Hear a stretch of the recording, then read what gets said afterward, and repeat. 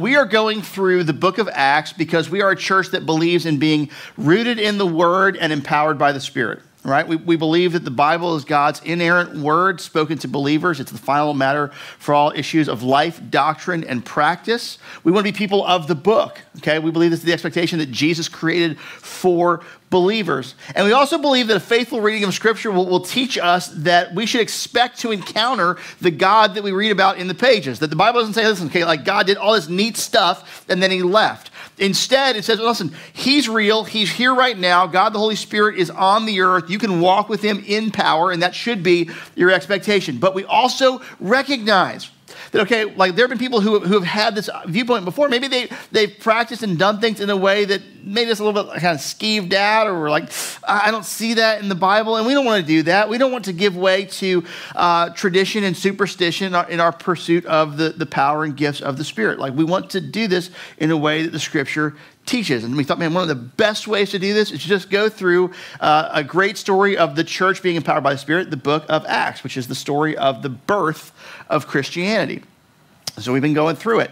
And I want to just let you know up front today that here's the kind of talk that we're going to do, okay? Because this is like, it's forming us. Sometimes, like, you know, we all want different things out of a sermon. Like maybe today you came in and, man, you're just downtrodden and you're just hoping for a word from God that's going to speak exactly to your situation. Man, okay, my boss at work was terrible to me this week, and I'm not even sure I'm going to have a job next week, and I'm exhausted, and I don't know what to do. Does God even care? And I would tell you, praise God for you. Hold on. My hope is that the Holy Spirit just washes over you in this place, and you meet with him in a way that refreshes your heart. Maybe you're struggling in your marriage. Maybe you're struggling with your kids or a family member, and you're just like, God, where are you? What do I do? Hold on, because I believe the Lord is here. But this ain't that kind of sermon. Okay. One of the funny things with my job is sometimes what we do is we direct the church as a whole. And as we're going through Acts, one of the things that we want to do is create a healthy culture. And a culture is not a one-talk thing. And so what we're going to read about today is largely some church logistics. And it would be easy to be like, what does this mean for me? Well, are you part of the church? Here's the deal. I don't expect you to remember anything that I'm going to say today. I don't expect anybody to walk away with I'm going to tweet that. That's amazing. Probably not.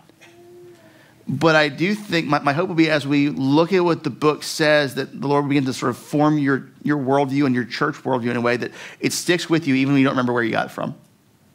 And so that as we go into the Word about, hey, this is some things to realize with being part of a church and what a church is, that we would go, okay, you know what, I see it. So this is a talk for our church as a whole, not necessarily an individual, although maybe it'll speak to you with where you've been. Could be.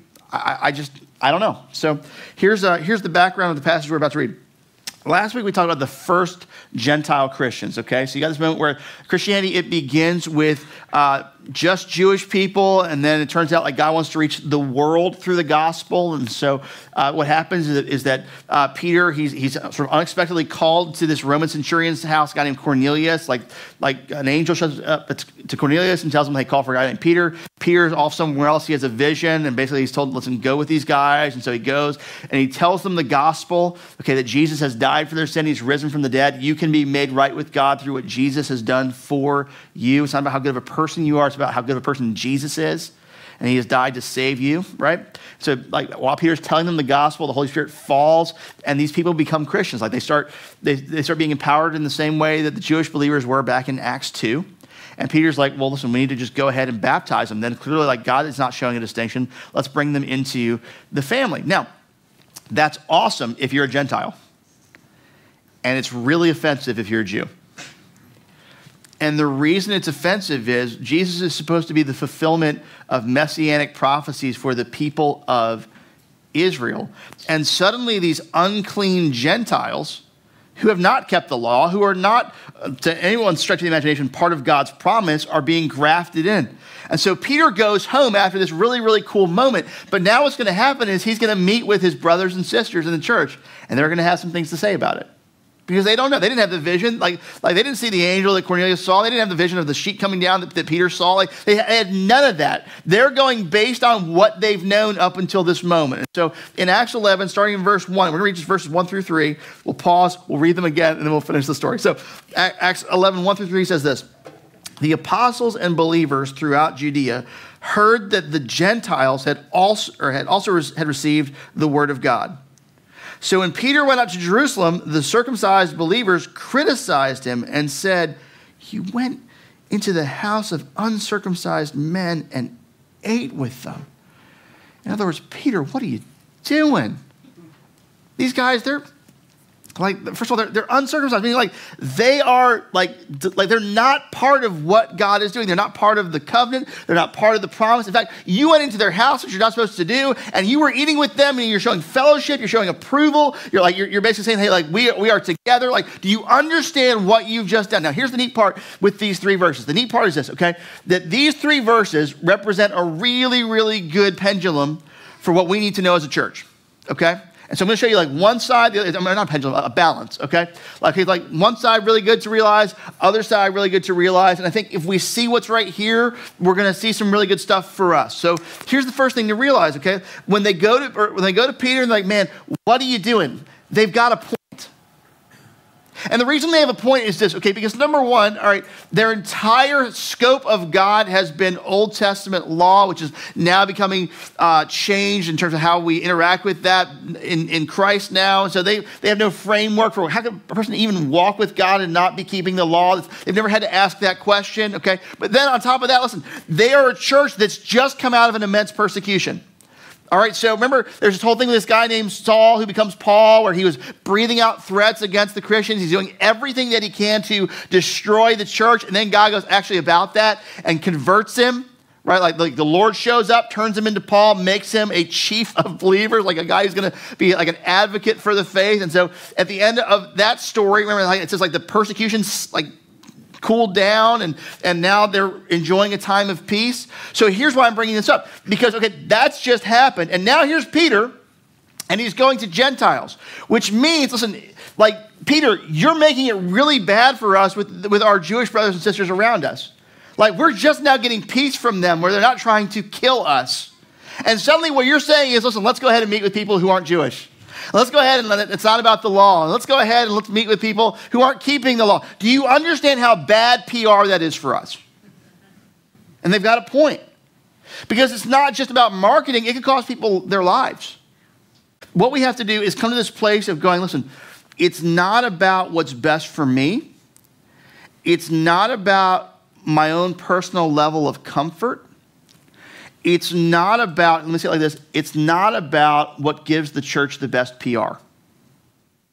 Because there are going to be times where we take stands for things, and the only thing that can happen is offense in the eyes of the world. It's inevitable. There are people who are around who will never be happy as long as you stand for anything. There are people, let me say it like this, there are people who have inherently an unbiblical worldview, and they're fine with it, like, oh, you believe whatever you want, until what you believe contradicts what they think you should do. And then suddenly the offensive meter goes through the roof, doesn't it? Because I'll just say, as much as we claim as Americans we are tolerant, what we're actually tolerant of is the things that just go and ebb and flow with culture, and we can't go that route. So the question is not what gives the church the best PR. Here's the question, and this is why Peter got to where he was. The question is, where is the Lord going? That's the question. Dang, Kate's got some pipes. All right. Now, here's what that also means, okay? Here's what that also means. That also means that when it comes down to church and life within the church, okay, one of the worst things that we can do is gauge what is right and good by our own preferences. Here they are, and their entire lives, what they've known has been a very specific form of spirituality. So what they do is they go, like to walk with God means that you keep the law, and so worship is going to look a certain way, life is going to look a certain way. And now the Lord shows up and he goes, actually, I'm going to shake up the entire way that you do things. Here's why this is important, okay? Because we do this all the time. All of us, like if you're in Christianity whatsoever, like we'll go lifelong convert, we'll go new convert. Here's what this looks like, okay? All of us, like we grow up in church and we either try to go back to what we grew up in or we try to get away from it if it makes us uncomfortable. So what we do is we go, listen, like, you know, I experienced God in this place, and so this is the kind of place where God is.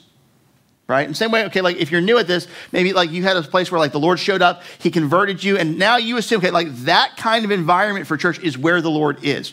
And the mistake that you're making is you're confusing the thing that God used with God himself. Okay. And so what happens? Okay, like, so let's just go through in our lifetime. It would go something like this, all right? Let's talk about the worship wars. Some of you might be too young to remember this, but this was a thing.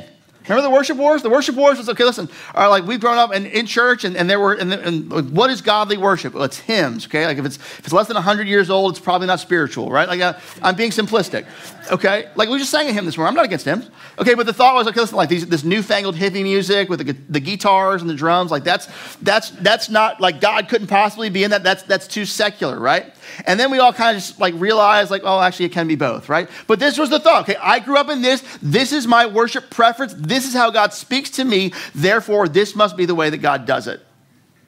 And it was wrong.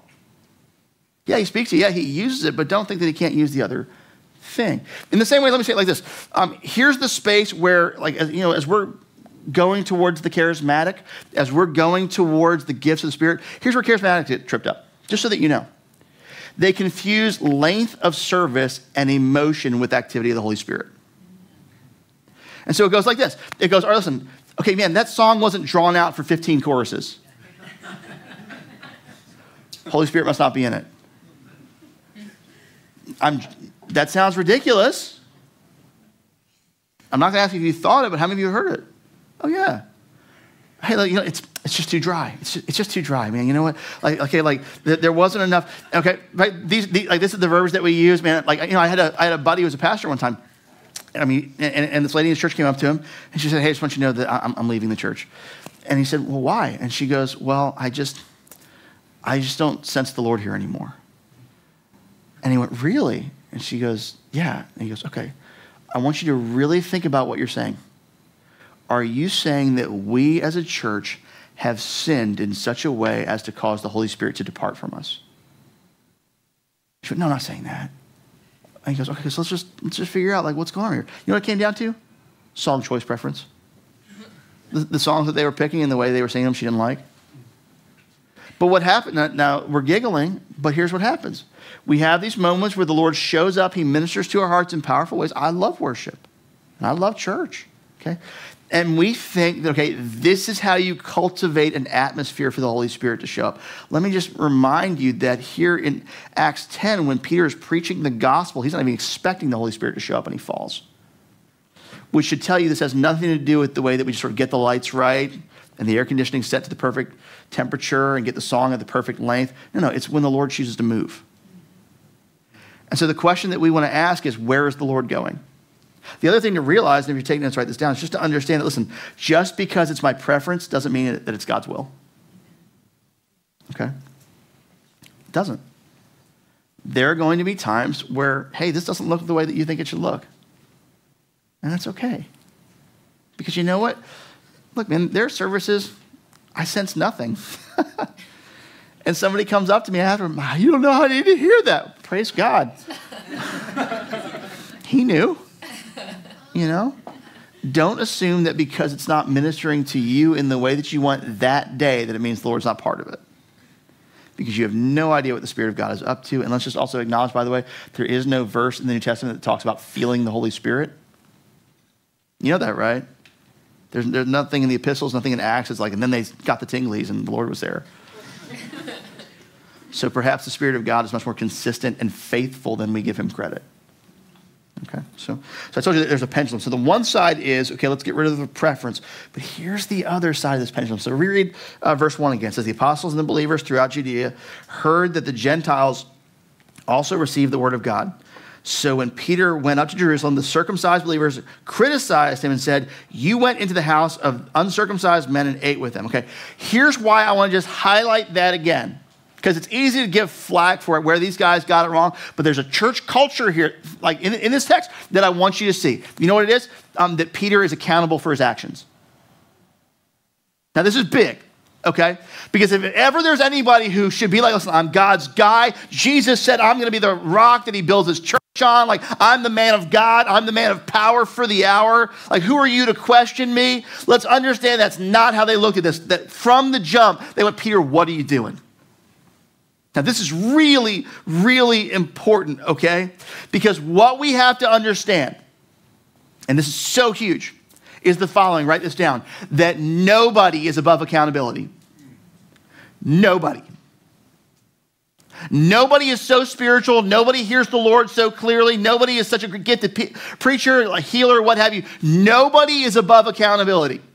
All right? Like, now, here's why I'm bringing this up, okay?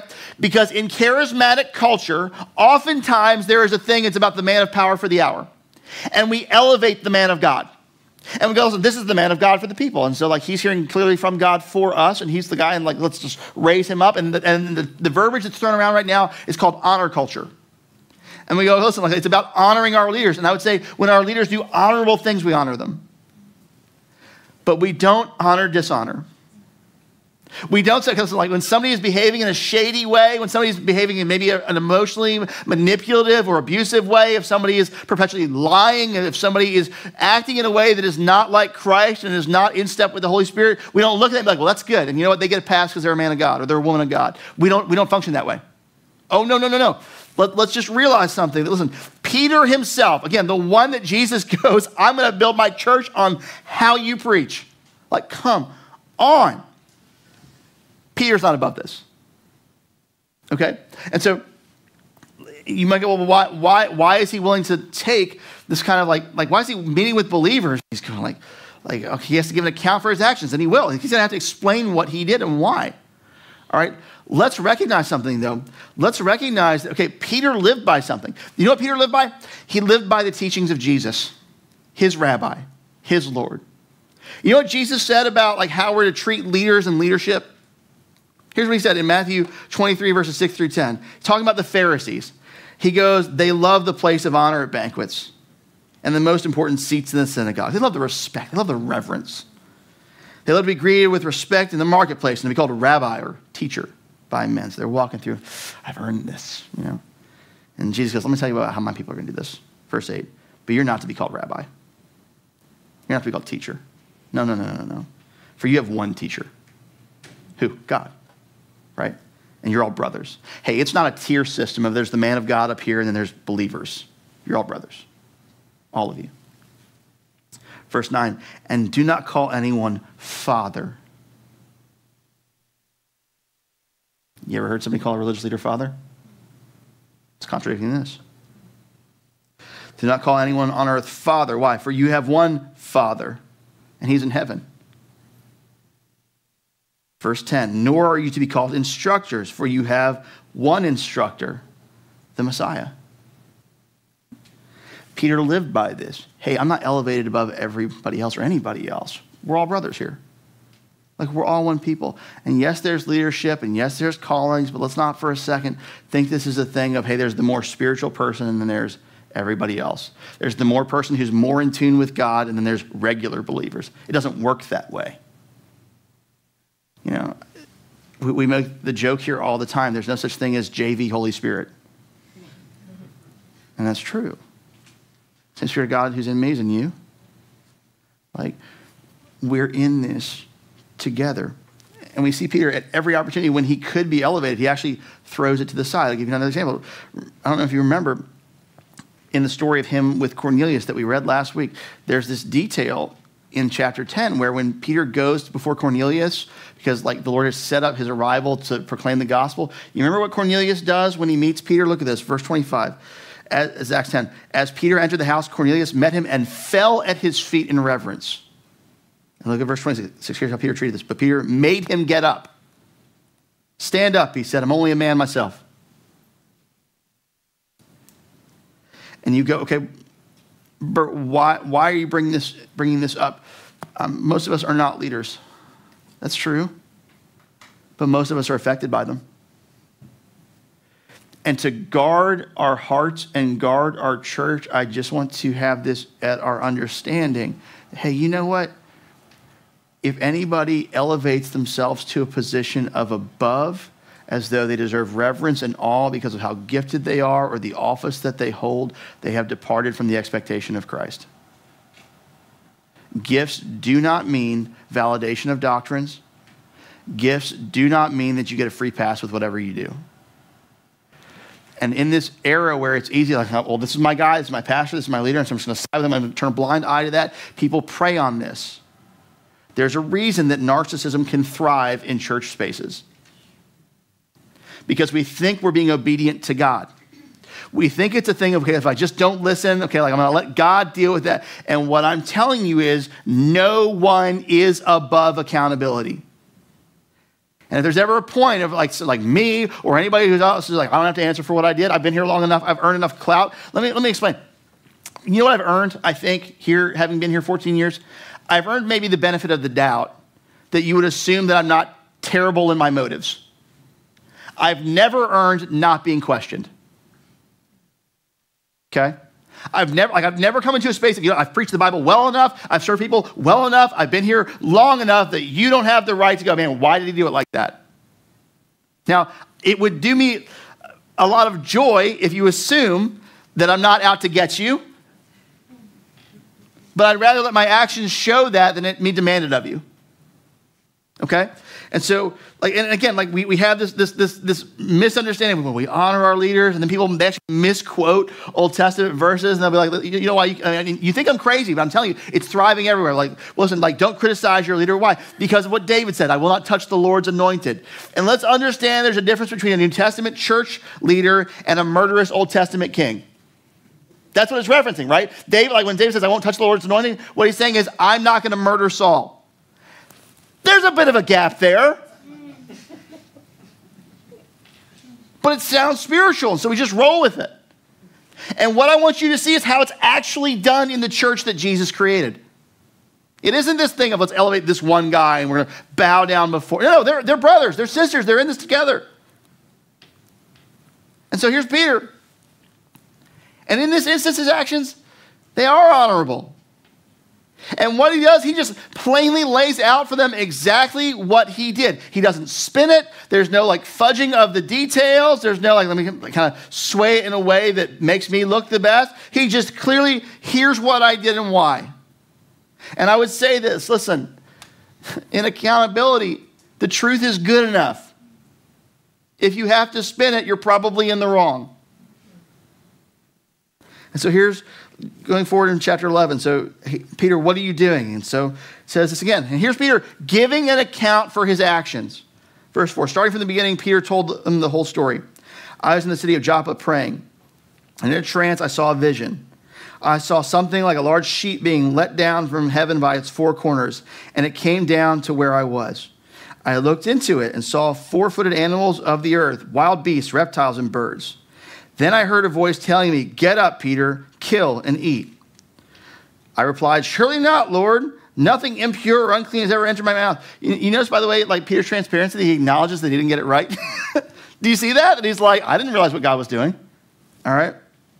Verse 9, the voice spoke from heaven a second time. Do not call anything impure that God has made clean. This happened 3 times, and then it was pulled up to heaven again. Right then, 3 men who had been sent to me from Caesarea stopped at the house where I was staying. The Spirit told me to have no hesitation about going with them. These 6 brothers also went with me, and we entered the man's house. He told us how he had seen an angel appear in his house and say, send to Joppa for Simon, who is called Peter. He will bring you a message through which you and all your household will be saved. And as I began to speak, the Holy Spirit came on them as he had come on us at the beginning. Then I remember what the Lord said, John baptized with water, but you will be baptized with the Holy Spirit. So if God gave them the same gift he gave us who believed in the Lord Jesus Christ, who was I to think I could stand in God's way? In other words, how how could I maintain a boundary that God had so clearly ignored? And this is really great, okay? Because he's saying this, and they're going, oh, yeah, that actually makes sense. And he's not alone in this. There are witnesses who had gone with him, who had seen all of it happen. And so, again, here's what he's going by. And in our case, to get rid of our preferences, the thing that I think is good for us to ask is the question that we asked earlier. Just simply put, where is the Lord going? That's what we want to ask. Okay, not what makes me most comfortable in church, like what keeps me happiest. Hey, not because it's the part of this. What will happen is, like, because churches, we exist together, what happens is that we create unintentionally, and every group does this, we create an unintentional status quo where this is what it looks like, this is what I should expect. And oftentimes we do this and we retreat into our comfort spaces to the neglect of asking this question. But this question is really, really big. Where's the Lord going? Where does he want to take us as a people? What does he want to do through us? And so I love this verse 18. When they heard this, and NIV translates it as they had no further objections. Literally, it's they became silent. In other words, it's they hear him talk and they're just, maybe you have a moment like that in life where just something hits you right in the heart and there's nothing you can say. You're just kind of like, oh my gosh, you know? And so it says, and they became silent and praised God, saying, so then, okay, here's where we are. Even to the Gentiles, God has granted repentance that leads to life. So, hey, the Gentile church, like becoming part of this, it was God's idea, but those walking in step with the Holy Spirit come to recognize it, and they celebrate what God is doing, right? And that last phrase, can we put it on the screen one more time? Because I love what they call salvation here. I just want you to see it. God has granted the repentance that leads to life. I just want to highlight that because that's not the way many of us would want to reference the gospel. What our culture wants is something like this. Our culture wants to be happy. And our culture wants a God, okay, maybe I'm happy, but I could be happier. Will your God make me happier? All right. And so it goes, okay, listen, you're a good person. Like, basically, here's the gospel that most of us want. Hey, you know what? You're a pretty good person. But your life could be better. Try Jesus. Like a breath mint. Try Jesus. Okay? Just so that you're a little bit fresher. Okay? And let's understand the skewed viewpoint. No, you're not good. No, you're not. Well, I feel good. Well, according to God, you're not. I'm sure you have friends that say that you are, but actually, if you were to look at the sight of a holy God, he would say you have disqualified yourself from eternity. Because the only one who can stand before God is the one without sin, and all of us have fallen short. And so he's given Christ to make us right with him. But let's understand that sin is a big deal. Okay? So what many of us want is we want this palatable version of the gospel that only talks about God's mercy and forgiveness and never talks about his justice or wrath. Right? We don't want to talk about hell. We don't want to talk about repentance, turning from sin and turning to God. Like, because we believe we're basically good and we'll figure it out on our own. And it'd be awesome if God is championing me as I figure it out on my own. You are a reprobate sinner. Unless you repent of your sin, you will not know life. Like, unless you turn from your sin and turn to him. This is why, like Bonhoeffer talked about this idea. Listen, like he called it costly grace. It was the idea, or I'm sorry, cheap grace. It was the idea. Listen, okay, cheap grace is basically it's preaching grace without repentance. And yes, any and every person can be forgiven of their sin, but if you choose to rebel against the Lord, if you choose to turn away from him and persist in that, you're playing with fire. And no, I'm not saying that you get it perfect all the time. And yes, you are going to get tripped up. And yes, his grace and mercy is going to be enough for you. And he'll help you stand back to your feet when you fall down. Yes and amen for all of that, because none of us are good enough to walk in a way so much as to earn the gospel. But hear me, please hear me. That doesn't mean that you play with sin and that God's cool with it, because he's not. He's not. In fact, I would argue with you, if you're choosing to persist in rebellion against the Lord, it means you don't have the Holy Spirit. Like if you're like, hey, listen, I'll be forgiven, I can do whatever I want, it means you're dead in your sin and you're not convicted. And that should scare the bejesus out of you. And so here they are. And what they call it is the repentance that leads to life. Why? Because sin kills. It does. But God is life. And as you turn from your sin and turn to him, he'll save you. This is the part why I think we get tripped up in our culture, is because we think it's a thing of, let me show my goodness. And so when I say turn from your sin and turn to him, nobody wants to hear that, because what we're saying is that somebody is disqualified. And what I'm saying is everybody's disqualified. And instead what it is you turning to him. Lord, I am incapable of this. I need you. All right?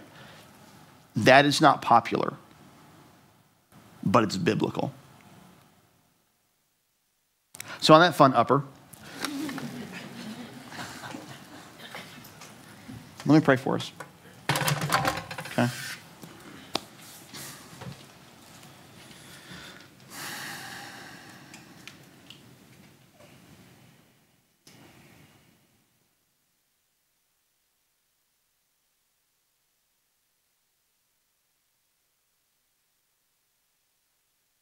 Lord, we're going to repent of some things together right now. Number one, Father, we repent of our religious idolatry. We repent of our preferences. We repent of telling you where you can go.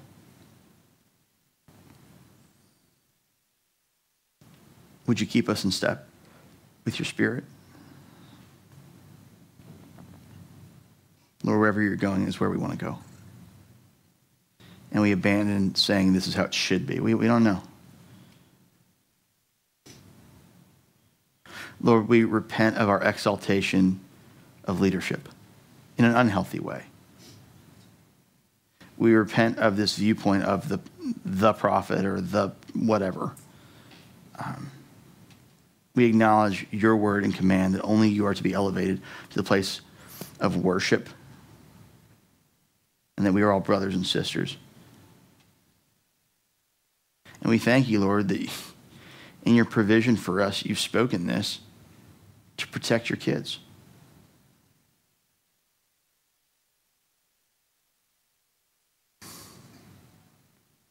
And lastly, right now, Lord, I want to ask you, if there's anybody sitting here today who's been complacent, who's come to accept rebellion, would you convict them in the power of the Holy Spirit right now? Bring them from death to life. Show them what you have for them. Not in a condemning way. This isn't a thing of, oh, you're the worst, therefore. Instead, you love us and want to save us from our sin.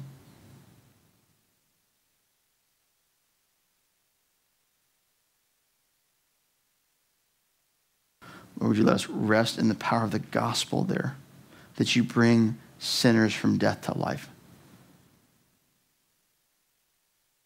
Please save now. In Jesus' name I pray. Amen. Amen.